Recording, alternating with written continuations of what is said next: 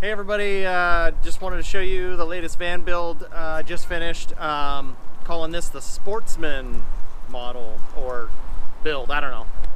Anyways, come on back, I'll show you what we got going. Seems like every time I do one of these it's super windy. So here at the back, client wanted, obviously lots of storage. This is about 50 plus inches long, this drawer here, locking in and out. We got some more storage over here. Everything's locking, so it's nice and secure. We got two drawers like that, and then threw in a little extra cutting board shelf for whatever.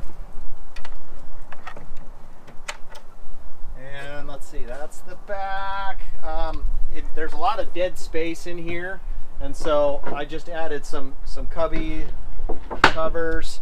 There's a big giant compartment that goes way down, and there's some covers here for that. That's where the jack and stuff is located.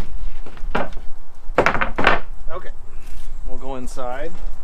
Come on, boys, let's go inside. Okay. Go inside. Hello. I'll go inside. You stay outside. Oh, yeah. Go inside. He likes the vans. All right.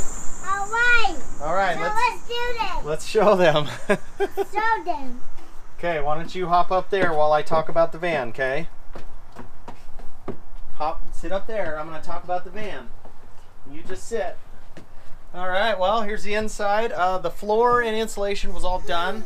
So this particular client does a lot of hunting, camping, hiking, and he takes his dog everywhere. So we had to add in a custom little dog kennel to his pup's specs.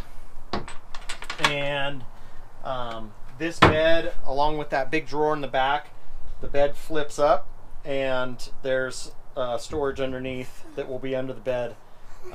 Got fresh water, lights. We got a nice little dimmer switch for the LEDs inside.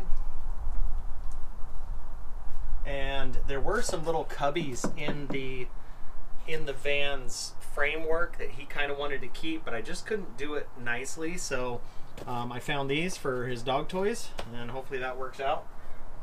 Coming over here,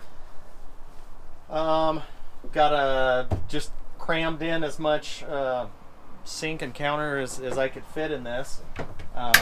We've got 100 amp hour battery, definitely expandable, 1,000 watt inverter that will run a little space heater, and we got 5 gallons fresh water, 5 gallons gray water, so running water. And all of this is hooked up to the truck. When it's running, the batteries will charge. So no solar on this one yet, but I did put in a shore power plug on the outside that runs in here, and so when he's plugged in, it actually has a little trickle charger that'll keep the battery charged. But with everything that's in here, it should last a long time. So little LED TV, and this is the latest. We did a dark stain on the ceiling, and then I whitewashed everything else, just so it wasn't too dark and gloomy. He kind of wanted a two-tone, so we're about to go and deliver it, and I hope he likes it. So what is this one? One. This one. Pine. This is pine. This one. This pine. You like it? Yeah. Is this one? And I think somebody, I mean, if you had somebody that's short, somebody could sleep up there, I guess. But yeah, the bed is, I think we went 6'5" length on the bed, because he's kind of tall, but 6'5", and then once his mattress is in, it's about 38 inches wide.